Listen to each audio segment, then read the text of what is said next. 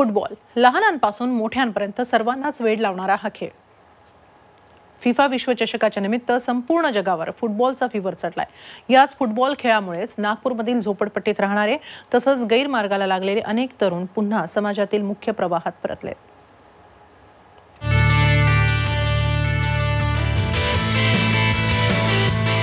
दोन वेळच्या जेवणासाठी संघर्ष करणारी ही मुलं सर्व दुःख विसरत मैदानावर फुटबॉल खेळतायत।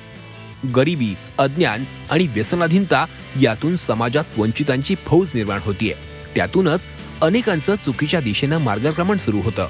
मात्र अशाच झोपडपट्टीत राहणाऱ्या मुलांच्या जीवनाला फुटबॉलच्या माध्यमातून आकार दिला तो नागपूरमधील विजय बारसे या अवलियानं। झोपडपट्टी फुटबॉलच्या माध्यमातून अनेकांचं आयुष्य त्यांनी घडवलं।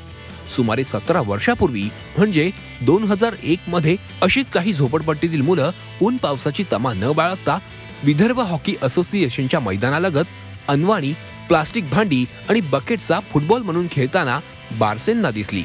कुठलीही साधनं नसताना तहानभूक विसरून फुटबॉल खेळणारी ही मुलं पाहून या मुलांमधून अव्वल फुटबॉलपटू घडू शकतात असा विचार त्यांच्या मनात आला।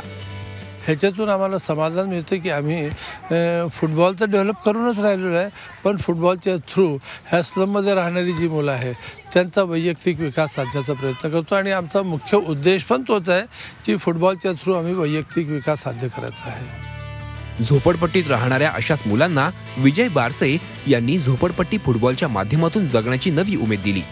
त्यांच्या परिस्पर्शानं अनेकांच्या जीवनाला कलाटणी मिळाली आहे। यहाँ आने के बाद देखा तो ये फुटबॉल नहीं था, लेकिन फुटबॉल के अलावा बहुत सारी चीज़ें थी। जैसे फुटबॉल के थ्रू हमें न्यूट्रिशन के बारे में पता चला, हमें हेल्थ एंड हाइजीन के बारे में पता चला। हम लोग तंबाकू खाते थे, खर्रा खाते थे, इसके इम्पैक्ट क्या क्या होते थे हमारे लाइफ में, वो हमें फुटबॉल खेलने के बाद तब हमें पता चला यहाँ पर। और जेंडर इक्वालिटी, फीमेल एम्पावरमेंट और बहुत सारे इश्यूज़ जो हमारे कम्युनिटी में चलते हैं उसके बारे में हमें पता चला।